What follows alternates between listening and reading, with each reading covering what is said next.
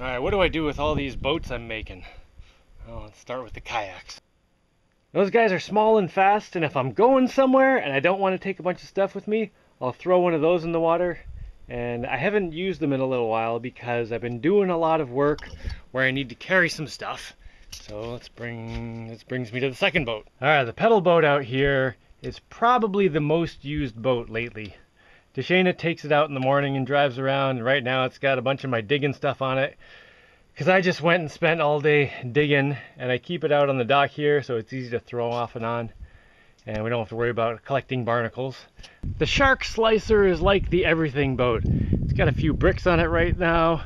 Some of them are over here because I went to pick up bricks. It's got a bunch of tools on it. It's basically got all my tools and stuff that I might need when I'm going somewhere. It also has its own power system, and I use the steering thing as a clothesline.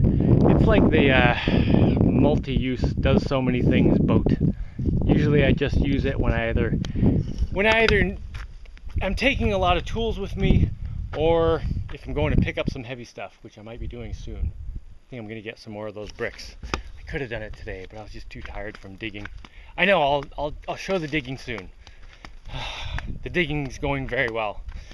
At this boat here, it was sort of decommissioned. It was the second boat I made after getting to Panama, and it was a floating dock for quite some time.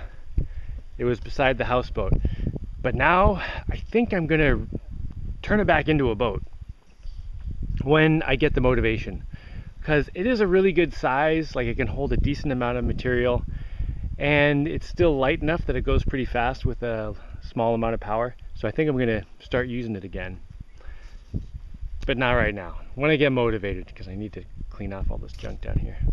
And then this guy, he looks funny right now because this thing is folded in, but this pops out.